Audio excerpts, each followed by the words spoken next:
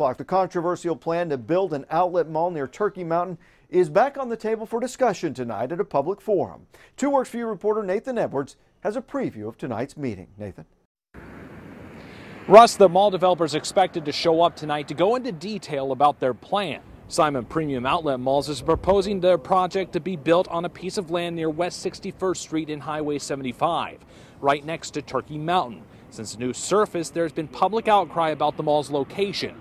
In recent weeks, Tulsa City Council's gotten involved to see if they can track down more detailed information about the mall's construction plans.